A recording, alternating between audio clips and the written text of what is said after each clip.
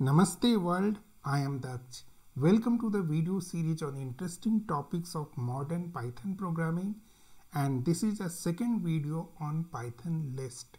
In the first video we have talked about what are Python lists and how you can make use of them. In this video we are actually concentrating on one very important topic, that is fetching data from the list, also called slicing of Python list. This topic is slightly confusing and I have seen people going through this again and again, but believe me, by the end of this video, if you go ahead with this Jupyter notebook, there will not be any room for any confusion on slicing Python list. So let's go ahead and start. So before we go ahead, let me tell you that Python list falls in the built-in type called sequence type. Other sequence types are prominent sequence types are tuple and range. List is very similar to arrays in different programming languages like C, C++, and Java. In this particular video, we are going to just talk about slicing of Python list. Now, before I proceed, just a recommendation. If you haven't gone through my video on Python list, I will highly recommend you to go through this video. You can see a card over here, and this video will make complete sense, because in that particular video I have talked about many things of list about which you might or might not be aware of. So let's go ahead and slice our list. So let's first create a list of some random elements. Now again a recap, Python list can be heterogeneous, so you can have data types of integer, objects, floating point, string within a list, and that's what we have. Let us create this list. Now first let's either print or get all items of this particular list, and there are multiple ways to do so. First and foremost, loop through the list. So for list item in list, I am printing list item and I loop through all individual items of the list, and I have my list over here. If we just reference the list, by default it gives us the elements in that particular list. Okay, we can just use the list and we will get everything. Now I know you know this, but the interesting things starts just now. You can use index range where you can give colon separated start index and end index. Not only that, if you give start index and end index, you must remember that this is inclusive exclusive principle, which means that start index will be included, end index will be excluded. Okay, so let's suppose that I want to print index number 0, 1, 2, 3. I will give list 0 to 4. Remember, because of inclusive exclusive principle, 0 index will be included, index 4 will be excluded. Okay, so if I go ahead and execute this, you can see that 0, 1, 2, 3 index is printed. 0, 1, 2, 3, not 4. This is very important, guys. You should not forget this. Always remember, the principle is inclusive exclusive, which means 0th index, the start index is inclusive, end index is exclusive. Okay, and if we want to print complete list, we can say list 0 to len of list, which will print all the elements of the list, right? Here len of list will give 9, right? Let's see that len of list give 9, but array index or list index starts from 0, so this should be array out of bounds error kind of thing. It doesn't happen only and only because of inclusive exclusive principle, which means that len list returns 9 and 9th index is excluded. That's the reason we didn't get any index array out of bounds exception. Okay, I hope this is clear. Now this is okay, but if your list is big, it is not prudent to call the len function each and every time. What we can do is that we can just print list colon. It will print all the elements. I know by just using list you will also get all the elements, but remember to use this syntax. Reason being, if you use this syntax, it will help you in understanding the range part of list. Okay, so now the question comes that, first element of the index is 0. What about last element? We can say, len minus 1 will be last element, but there is a shortcut. If you say index minus 1 will give you the last element. I will tell you how. You can use negative numbers in list, and this is one thing where I found people getting confused. It is very simple, and let me explain it to you. Every time you give a negative number inside the list array, it subtracts this number from the overall length of the list. Again, it subtracts this number from the overall length of the list, which means that length of the list is 9, and if we use list minus 1, it becomes list minus 1 plus 9.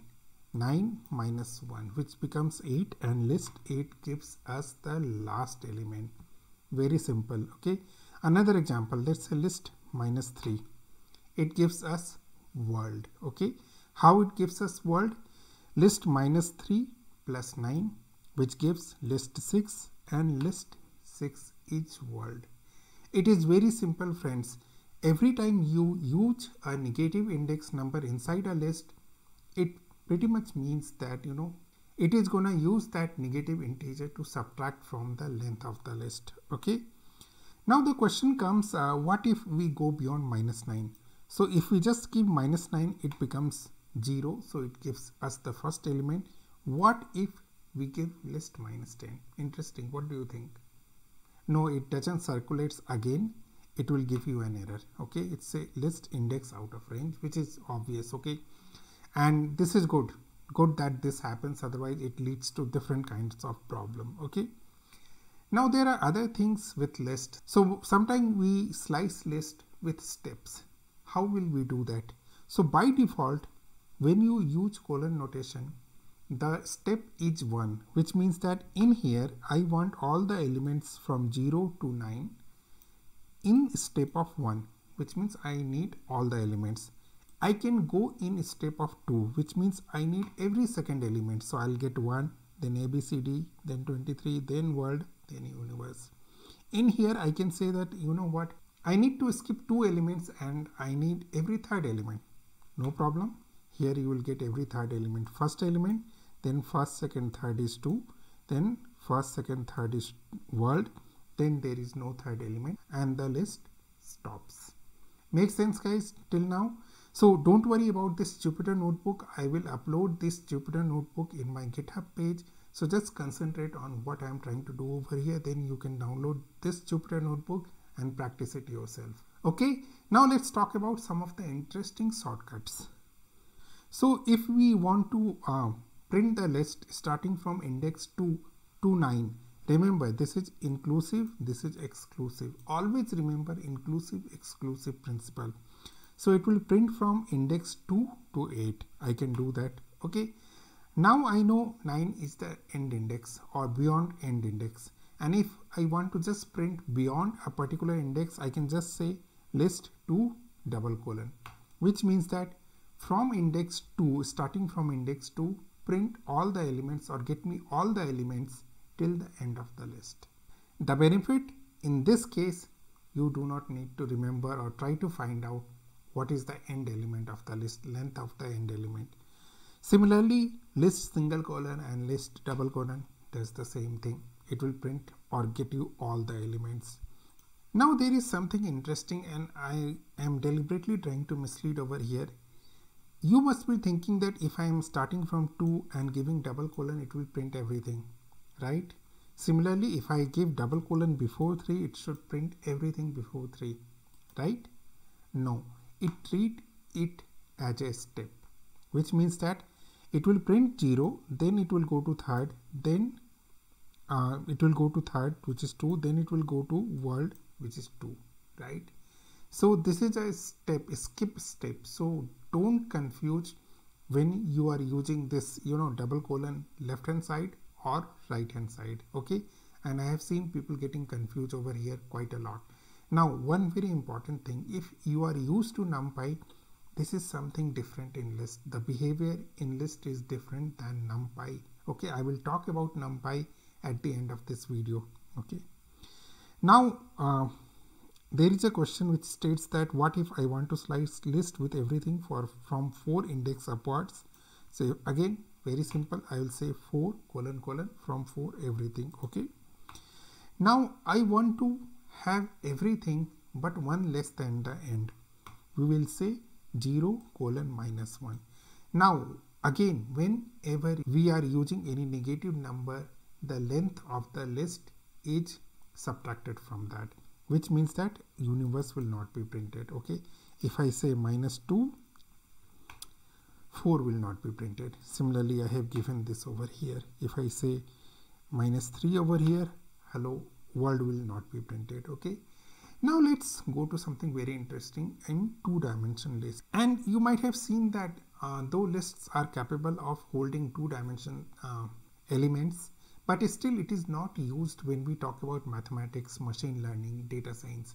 There is a region and you will gonna know that region now.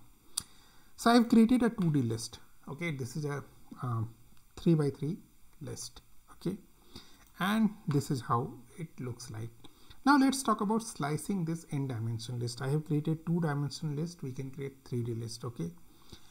So whatever we have learned from 1D list is true for 2D list as well as for n-dimension list. Okay.